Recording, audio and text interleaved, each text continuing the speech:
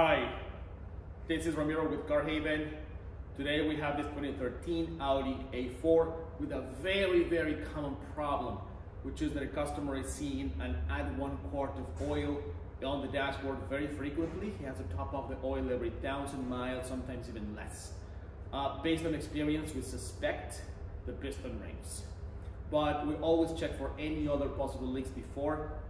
So we'll do that first, then check the piston rings, and we'll show you how that's done in these vehicles. Just so you know, this is a very common issue. We are seeing it from years 09 all the way to 2015.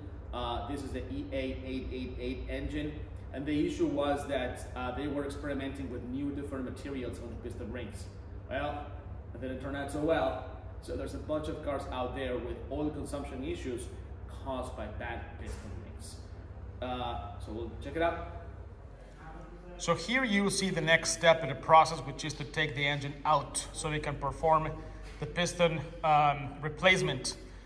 This is the engine, obviously.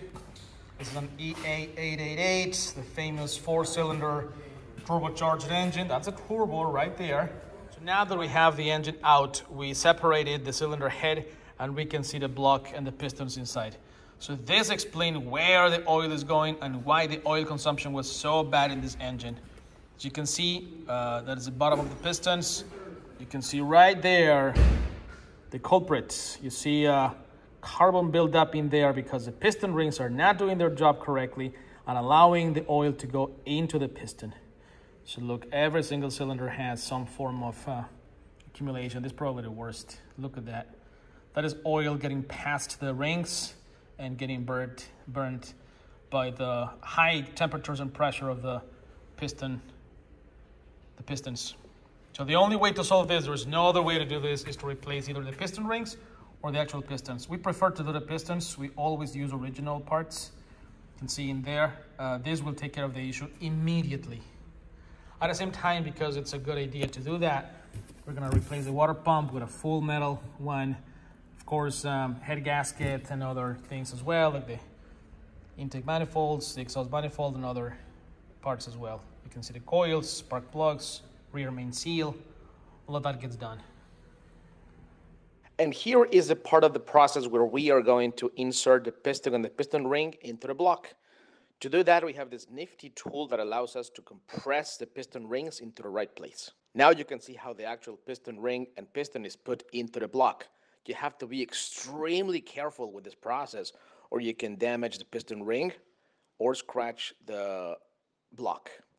So we have tons of experience in doing this, so you can see our technician doing a great job at putting the pistons in its right place. And now the very delicate task of putting the timing chain in place.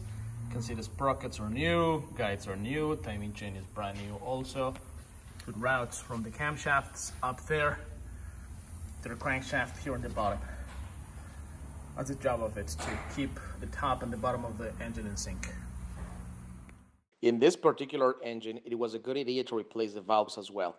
This engine has 2 intake and 2 exhaust valves per cylinder for a total of 8 intake valves and 8 exhaust valves. The reason why it was a good idea to change these valves in there was because, as you can see, one of the valves was completely burnt. So with the engine out, preventing issues was a concern for us. And here's the end result. Engine running nice and smooth. Moving to the right level. I just completed my road test like we always do and did a final scan in the car. That's what you want to see. All the control units in green, no trouble codes, and the car running perfectly fine. The oil also at a perfect level. So there you go.